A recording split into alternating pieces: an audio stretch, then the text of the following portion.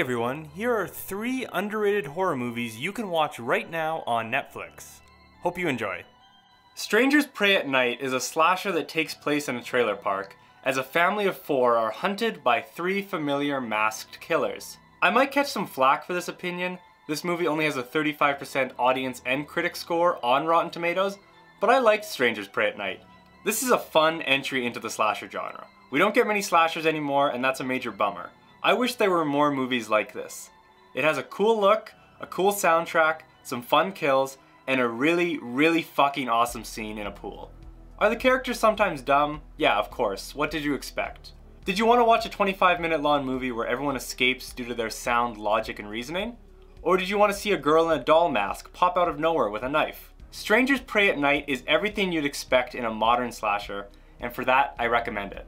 Bad Match is a horror movie centered around a dating app, telling the tale of a guy who matches with a girl who might just be a little too into him. From that description and the title, you're probably thinking this sounds like a shitty Hallmark movie. On the surface, it sounds exactly the same as the other 210 obsession movies out there. A guy will match with a girl, she'll become crazy and obsessive, ruin his life, kill some of his friends, and he'll ultimately defeat her in the end. It's a very predictable formula that you've seen, but this movie is anything but predictable. It takes a couple of hard left turns into insanity at about the halfway mark.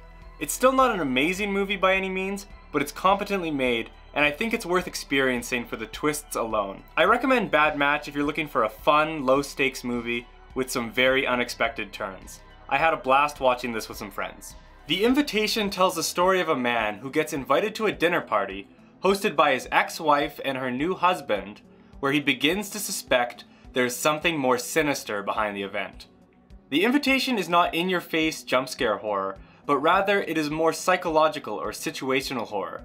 As the movie progresses, a palpably uncomfortable atmosphere is built. Tension between characters and the tension of the situation continually increases to build audience anxiety and suspense until it's all ready to boil over. The performances are great across the board, especially the lead and his ex-wife.